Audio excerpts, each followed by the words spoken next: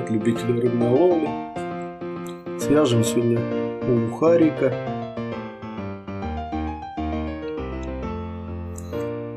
Крючок использую я чинуринг. Оснастил я его заранее стразиками. Черная пенка по голове. Стразики опал белый.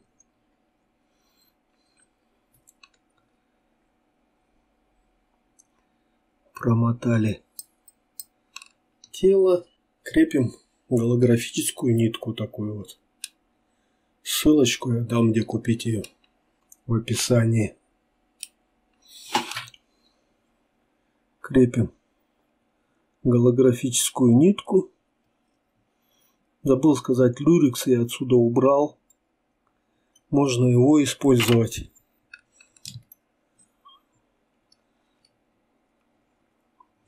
На тело. Но мы будем использовать другой люрекс. 5 миллиметров оставляем и обрезаем. Такой вот хвостик у нас. Хвостовое перо глухаря. Здесь вот я его подрезал ножницами заранее. Потом вот так переворачиваем и отщепляем нужное количество бородок.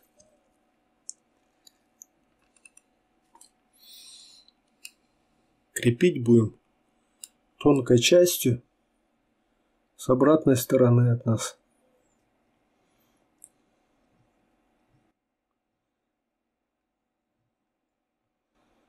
Закрепили, лишнее убрали.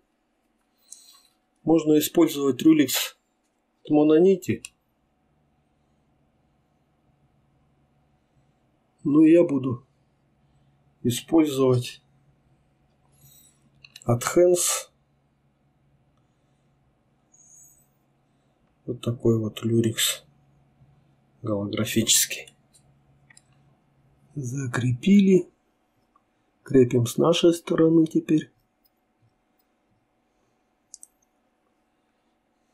Отрезали сантиметров 5.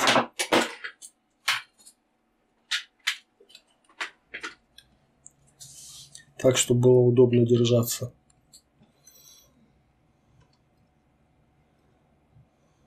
И монтажку нашу убираем.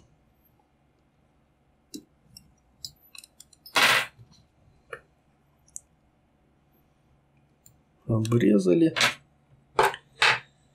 Теперь что? Всю мушку мы мотаем по часовой стрелке, а перо будем мотать в противоход, то бишь против часовой стрелки.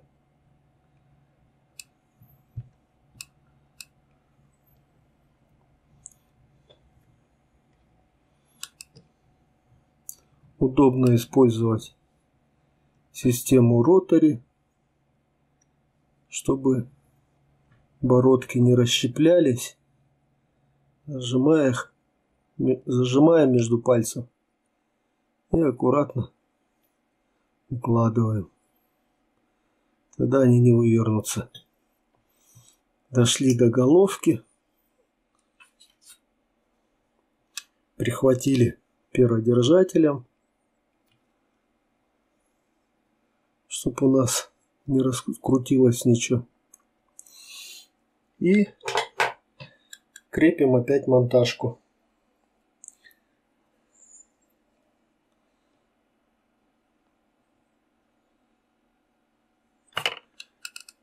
Крепим в противоход, в ту же, в которую перо мотали. Излишки отрезали. И прихватываем перо. Прихватили хорошо.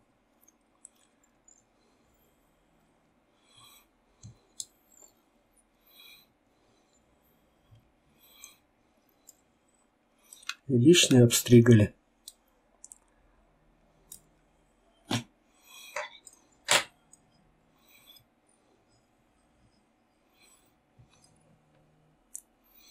Теперь делаем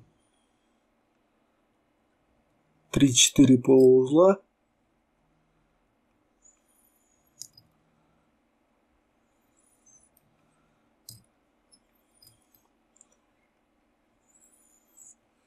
И нитку на отвод.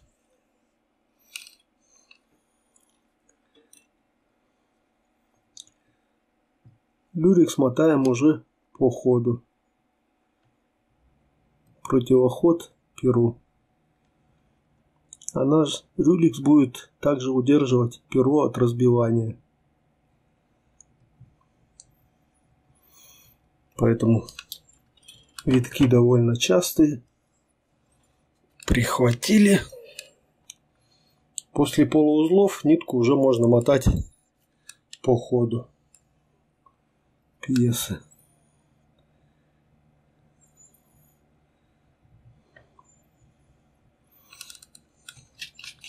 Закрепили рюрикс, обстригли. Коричневое перо. Бородки с одной стороны я удаляю. И с той стороны, с которой удалили бородки, крепим. Той стороной, с которой удалили бородки, крепим к нашей головке. Закрепили. Один оборотик.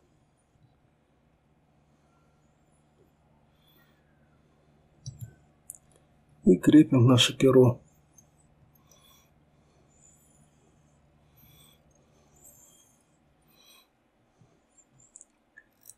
Сначала в эту сторону, а потом в обратную. Лишнее удалили.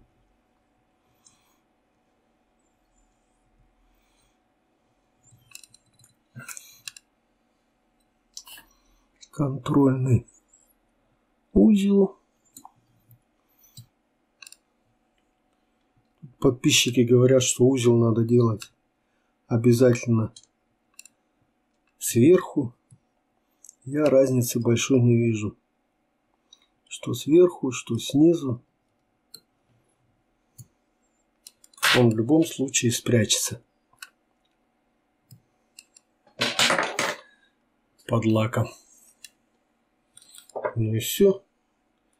Лакируем головку. И наша мушка готова.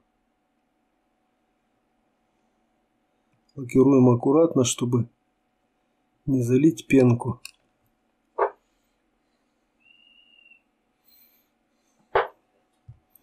Но в то же время не скупимся.